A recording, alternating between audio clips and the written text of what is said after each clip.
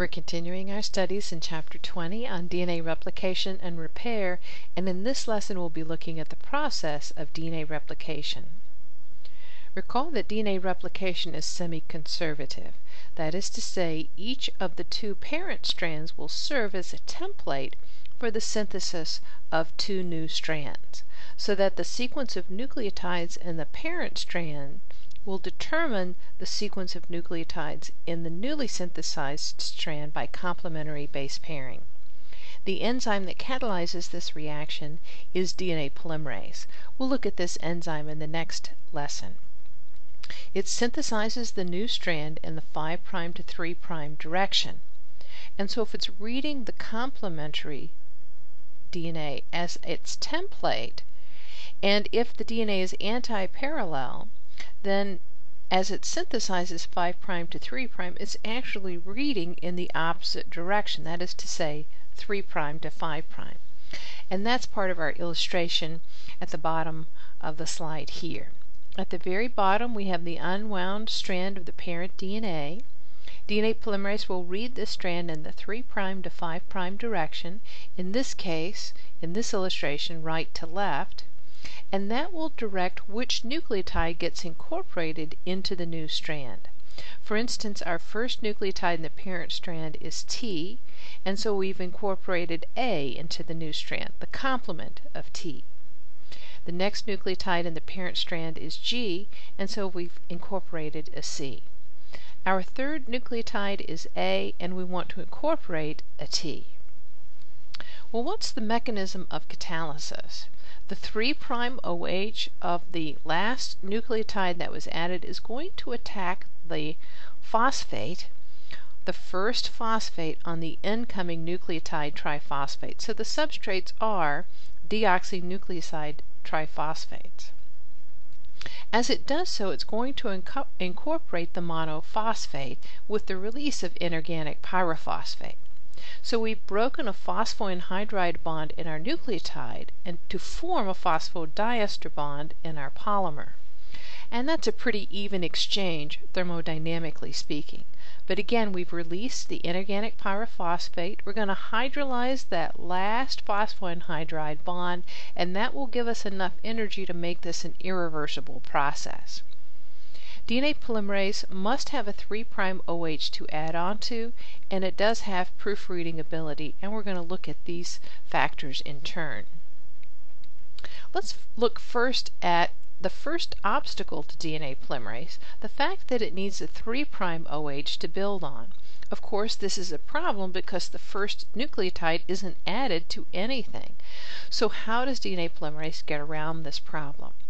Well, in this process of replication, we're going to ask a separate enzyme, an RNA polymerase, to make a short RNA primer.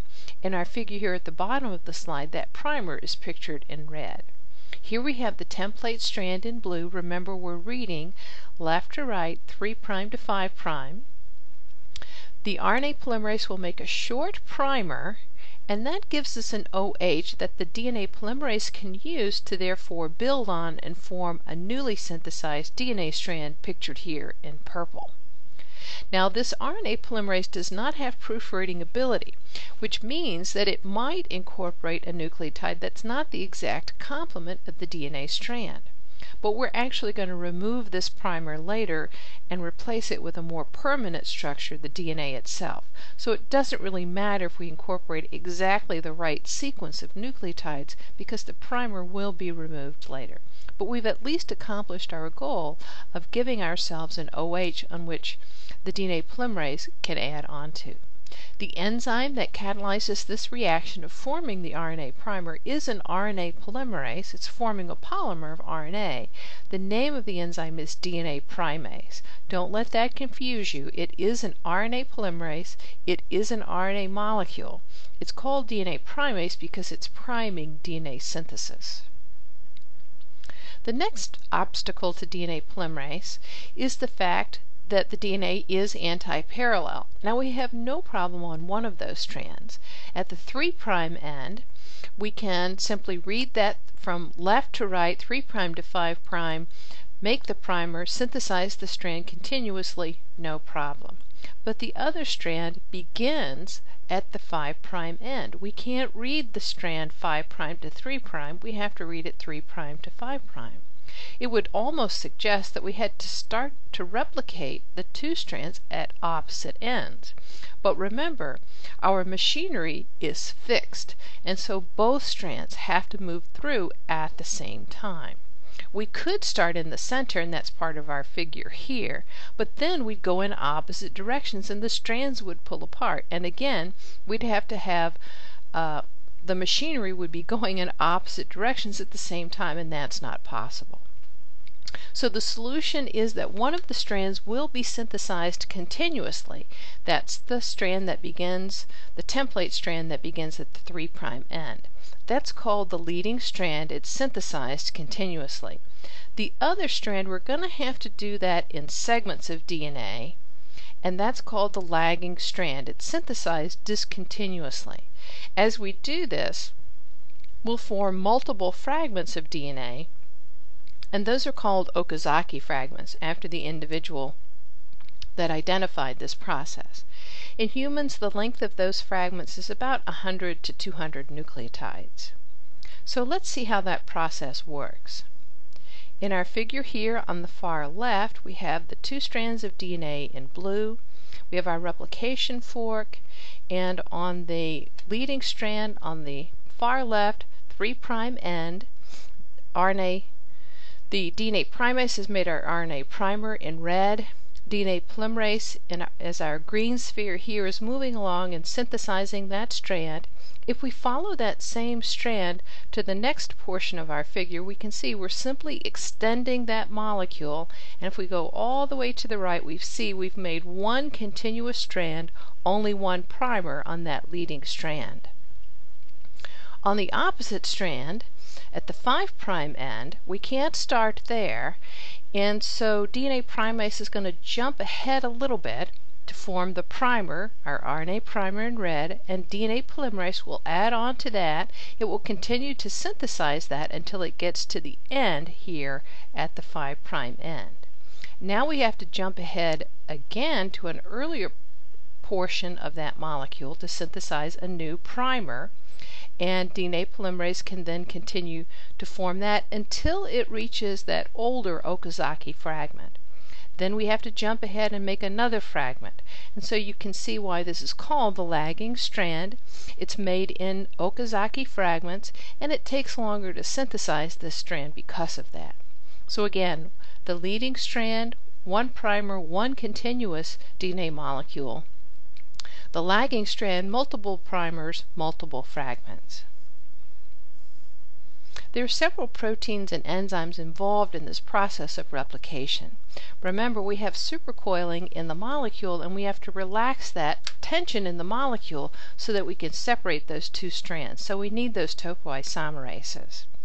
We also need an enzyme to separate the two DNA strands. Remember, this is a very stable structure. It forms spontaneously, and so if we want to separate the strands, it's going to cost us some energy, and the enzyme that does this for us is called helicase. It uses ATP hydrolysis to drive the process. We have a ribbon diagram of helicase in the upper right. As you can see, a very circular protein or enzyme. It's going to wrap itself around the DNA and separate the double strands into single strands. As we separate the DNA and we expose the DNA to single-stranded portions, then is subject to nuclease digestion. So in order to protect it during the process of replication, we're going to coat it with a protein. It's called single-strand binding protein, and we have a ribbon diagram of the eukaryotic single-strand binding protein in the lower right of our screen here. In green and yellow is the single-strand binding protein, and the DNA is in purple. So we'll coat it temporarily with that single-strand binding protein as it's single-stranded, but as we reform it into double-stranded, we don't need those proteins anymore. Of course, we need DNA primase to make our RNA primer. DNA polymerase is going to extend that and form our actual newly synthesized DNA strand. Finally, we're going to have to remove that RNA primer and replace it with DNA. And finally, we'll have to seal the gaps and then ultimately add the supercoiling. We're going to look at more of these processes as we go along, and there's a nice animation to help you understand how this process works. You'll find that under the chapter web links for chapter 20, and we'll also review that in lecture together.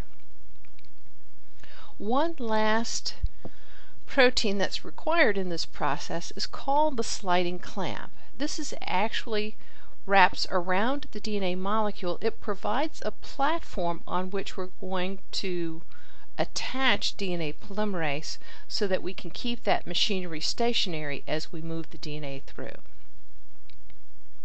In our next video lesson, we'll look at the structure and mechanism of DNA polymerase, and we'll see how that proofreading works.